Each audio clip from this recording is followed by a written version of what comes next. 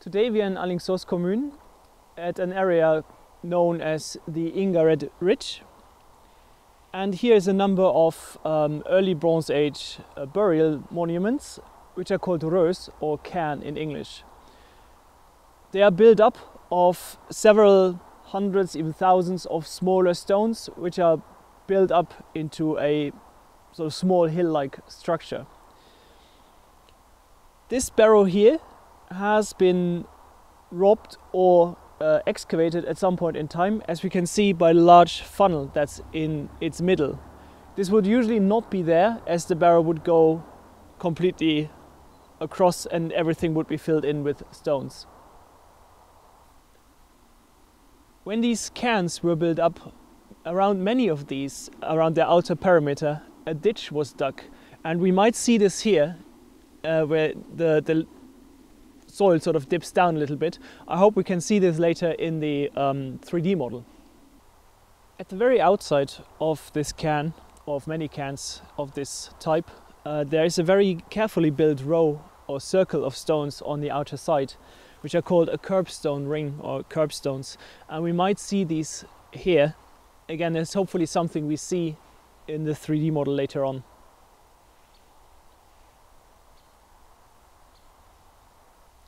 The stones that have been removed from the cairn to go down and find probably the burial have been piled up on this side of the cairn, as we can see, because here the stones sort of spill wider than on the other side. I'm standing inside the funnel of the rös and use my iPhone to begin recording it on an app called Polycam. So we need to move around in it and just take up everything that we can. Go around corners so it can record everything. The blue on the screen shows where it hasn't scanned yet, and then it's essentially just filling in the entire area as best we can.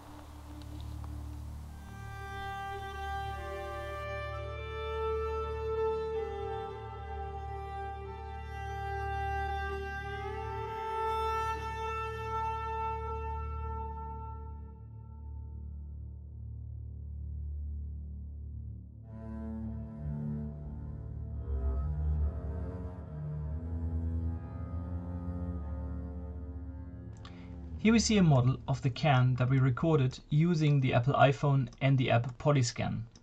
We have taken it into a software called Meshlab, which is able to view the 3D models. You can see that is a very good representation of what we found in the field.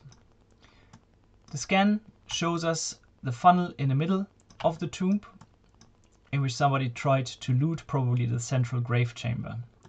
We also see that the stones spill a little further on this side of the cairn, and here they are tighter, the round form is better preserved, which means that whoever looted this probably dumped the stones on this side. The edges of the scan are a little bit frayed. This is how far we recorded the surrounding area, and we see that there are a couple of holes in the scan, which we could fill going back to the site and remove probably vegetation or other distracting features there. And then in Meshlab, you can view it, you can change the lighting angles to observe stones and stone sizes. And you can also apply filters. I only show one here, like gradient scaling, which takes away the texture, so like the photorealistic surface, and replaces it with a untextured surface model that helps us to observe better the surface structure and the surface shape. In this, we can see there is a sort of rectangular hole right in the middle at the deepest point of the funnel, and this could actually indicate where the covering plate of the stone cyst that would have been at the center of this burial was sitting, where people probably dug down to remove whatever they could find in this central burial chamber. It's a very fast and easy surveying method which you can take up heritage that is still visible in the landscape very, very fast.